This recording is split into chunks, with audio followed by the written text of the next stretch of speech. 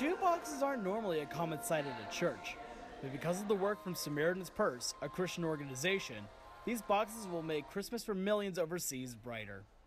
Here at Evangelical Free Church of the Palouse, many are gathered for Operation Christmas Child, a project which sends shoeboxes with gifts to kids overseas who may be less fortunate. This year we just had a lot more people who are leaders in the church getting excited about possibly replicating what we did last year with the students and just inviting everyone from the congregation to come. Each box is customized based on age and gender and then filled with toiletries, school supplies, and a few toys.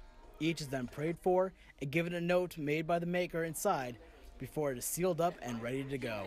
This year alone, the church has made over 100 boxes for people overseas, but that's only a small part of what they've done over their 10-year period. 2,500 to 3,000, I really don't have a count.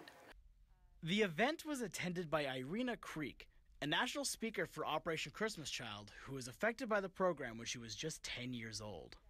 Sister and I were taken to an orphanage when I was about 4.5 years old.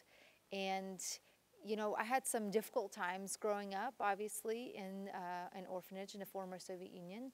But there was a bright time as well, which came when I was about 10 years old, when I received an Operation Christmas Child shoebox. And that was, I would say, a highlight of my childhood. Alex Clark, Murrow, News 8.